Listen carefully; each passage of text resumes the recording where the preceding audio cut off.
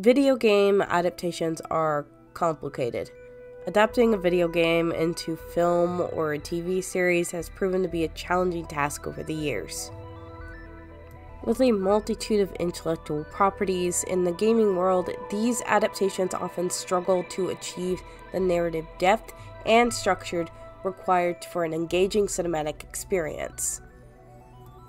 In some cases, filmmakers completely disregard the source material, opting for simpler storylines or hoping that merely attaching the game's name will guarantee instant popularity. Notable examples of this include the live-action adaptations of Street Fighter and Tekken in both the 2010s and the 90s. Of course! These challenges persist in various other attempts to bring video game stories to the big screen. Amidst the vast sea of underwhelming adaptations, a few exceptional ones do stand out. Take, for instance, the Super Mario Bros. Film, which successfully captures the game style and ambience through its character designs and environments, giving something that audiences did actually really enjoy and like. The Sonic movie is also worth mentioning. It's a rare case of where the movie studios and Hollywood actually listened to us and changed this design to make it look less creepy and uncanny and scary. And of course, there's other brief mentions I can give that has decent scores and the audience seemed to have liked it pretty well. This indicates that in recent years, there's been a notable improvement in the quality of video game movie adaptations. People are beginning to pay more attention to respecting the source material of these games. When it comes to Arcane, the creative team behind the show remarkably managed to encapsulate the essence and viral aesthetic of the League of Legends universe. We witnessed the creators' genuine passion and unwavering dedication to crafting something that they and the fans will enjoy, armed with both their prior experience in a similar style through the music videos and a wealth of written source material. It was virtually guaranteed to set a new standard for video game adaptations. It even brought new people into the franchise like me. In my limited League experience, I've only faced off against bots. Playing against real players is a bit intimidating right now, and I've only tried a few games. The reason I'm not too keen on the player versus player thing is that whenever I see players trash talking and being mean to each other, it just turns me off even more from the game. Just imagine you're playing a game and someone destroys their entire computer setup in front of you.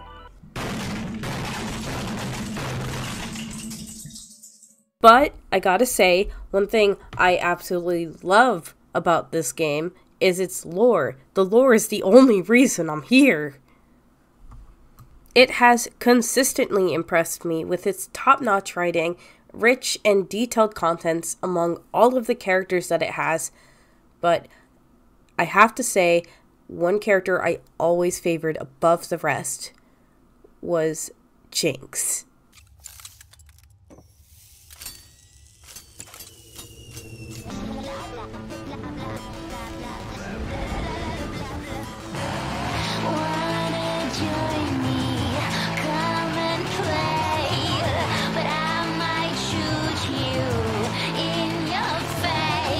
There's something magnetic about the character. Her steampunk goth appearance, those distinct braids, and her intense energy, I love it. She was introduced in 2013 as a playable character for the game, accompanied with a killer music video to go along with her debut. As far as I could research, she has always been well received, being a fan favorite among players. She was designed by concept artist Katie DeSouza as a concept for potential characters that would potentially make it into the game. DeSouza wanted to create a female-feeling character that is insane to the point, who is beyond saving.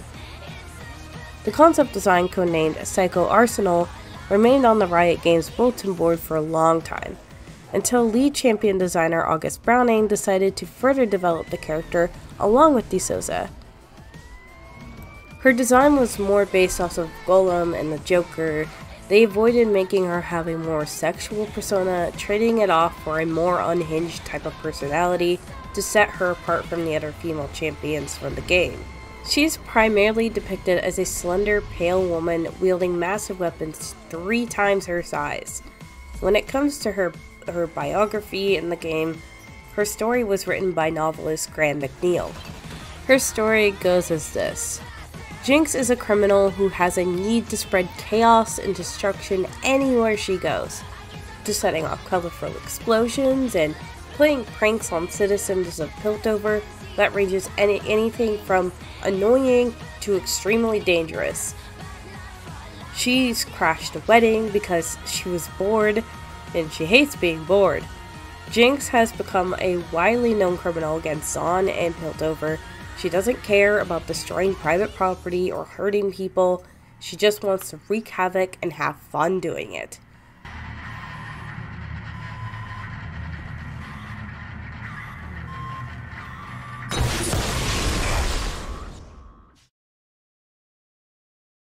When it comes to her childhood, there really isn't much to say about it. The only thing that it says on the website page and the wiki and everything like that isn't related to Arcane, of course, is that she was an innocent girl from Zaun, and nobody knows what happened to her. Nobody knows why she is the way she is. So for the longest time, fans theorized that Jinx was related to Vi, another champion in the game, because of her game lines. You think I'm crazy? You should see my sister. It's really interesting how they withheld specific details for an extended period. When I conducted some more research on whether Vi and Jinx were related, I found that they never explicitly confirmed it ever. In an interview with Ghostcrawler, the closest we've ever had to any confirmation or anything, he hinted at the possibility, but the narrative story writers seemed to have a bit of a different perspective and said, no, they're not related. It's as if they had a deliberate plan from the beginning, which is extremely clever. If that was the case, that's clever. Now that Arcane's been out, we can finally immerse ourselves in the mysterious depths of Jinx's character. The series takes us back to the very beginning, offering us a glimpse into the early lives of Vi and Jinx, shedding lights on the facets of Jinx's character that have remained hidden until now. But before we really delve into it, I do have to preference something first. It's important to at least address the mental health topics that I am going to be bringing up later in the video. It's a topic that demands the utmost sensitivity, especially when translating it onto the screen. Writers often find themselves walking a tightrope, attempting to capture the essence of these intricate struggles without sensationalizing them or trivializing them. However, with Powder/Jinx, as I will be using those names interchangeably, employs a subtler approach. Without overtly labeling it, we witness her grappling with symptoms that align with schizophrenia, trauma, PTSD, and possibly even associative identity disorder. These are weighty battles that can reshape an individual's very existence. Before we delve deep into her character arc, I first want to clarify that I am not a therapist or a doctor, so I cannot diagnose any conditions that people have. But as someone who's had mental health struggles myself, I do recognize the significance of honoring the character's journey without attempting to box her experiences. It's essential to pay homage to those who genuinely navigate these hardships. With all that said, let's continue. Arcane Jinx kicks off innocently enough, a young girl striving to carve out her identity, emulating her siblings, constructing inventions to earn her place and help her family.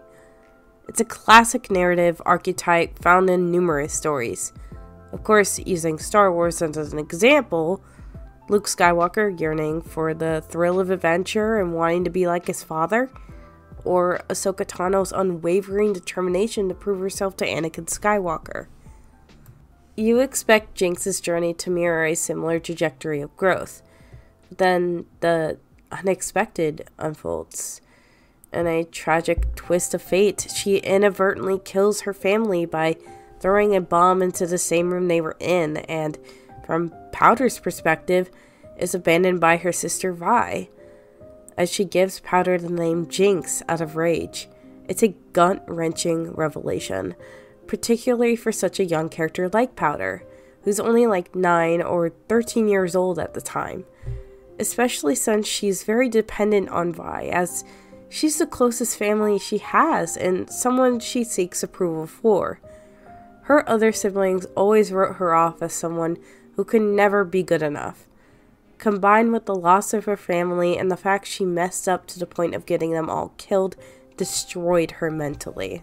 When Silco encounters her, she reaches for any comfort she can get from him to process the guilt and extreme pain she's going through. And Silco, having gone through the same things as she did, comforts her and brings her in as his own. Fast forward to Jinx's betrayal as the story progresses, we witness a fierce fighter with a chaotic undercurrent. Anything can trigger her, and yet a part of you yearns for her to rediscover the innocence she once embodied when the series first kicked off. However, reality has other plans. Her dependence on Silco becomes increasingly palpable, bordering on unsettling, as he becomes the sole figure she trusts and believes. The show artfully provides glimpses into Jinx's psyche and the eternal maelstrom she navigates. She drifts in and out of manic episodes, with moments of respite found in her gadget-making endeavors and her connection to music. She makes copies of her dead siblings as a way to cope with the guilt. She is talking to them as if they were still alive and criticizing her to this day. In the episode Happy Progress Day, she imagines herself talking to them, being afraid that Silco is going to think she is weak for shooting a woman who happened to look like her sister, and having a mental breakdown while she was supposed to guard the cargo that they had. She's basing her self-worth and getting upset over what Silco thinks of her. This makes her angry, so she does anything to continue to prove herself to him. This leads to events later in the episode where she blows up an Enforcer building to steal the Hextech gemstone. 2 episodes later, she does reunite with her sister, and at first, she's in shock and awe. She's overjoyed. She has her sister back. Vi doesn't hate her. But as soon as Caitlin, the enforcer that's been investigating Jinx's whereabouts, walks into the scene, Powder starts to think that Vi has betrayed her once again and is also giving Caitlin all of her attention, making her jealous. This whole situation isn't helped by the fact that the Firelights, which are also led by Powder's childhood friend, attack them for the gemstone. They knock out Vi and take her away, leaving Powder alone just as she did those many years ago. It's a misunderstanding that's so gut-wrenching to watch because you just want to see Jinx have a good ending.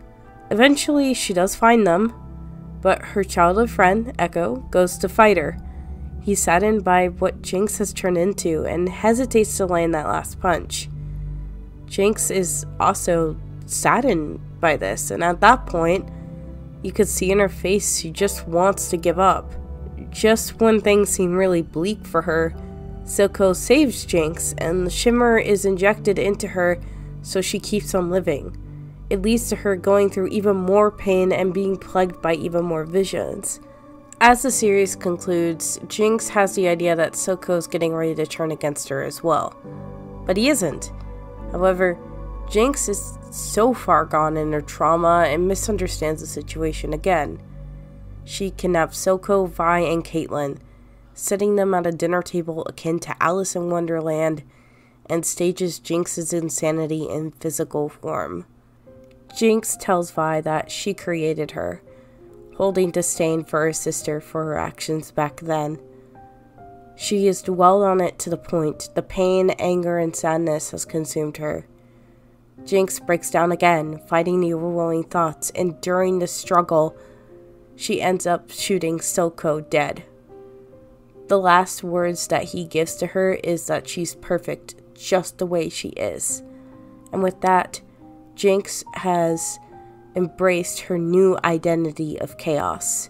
Jinx has weathered unimaginable trials, and she just finally reaches her breaking point. Her journey is a tapestry woven with tragedy from the very start, and while her tale isn't concluded, it's evident that she's evolved far beyond the innocent girl that she once was. On a broader scale, Arcane could have quickly fallen into a trap of misinterpreting Jinx's character. She could have been reduced to a mere echo of a character like Harley Quinn, her madness glorified without depth.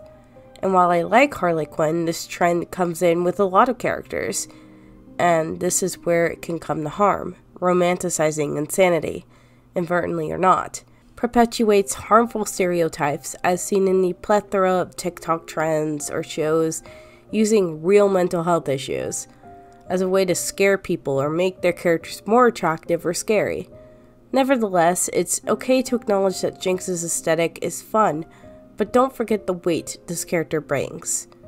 In essence, Jinx remains an enigma, a character who has managed to captivate people even without fully immersing themselves in the League of Legends world.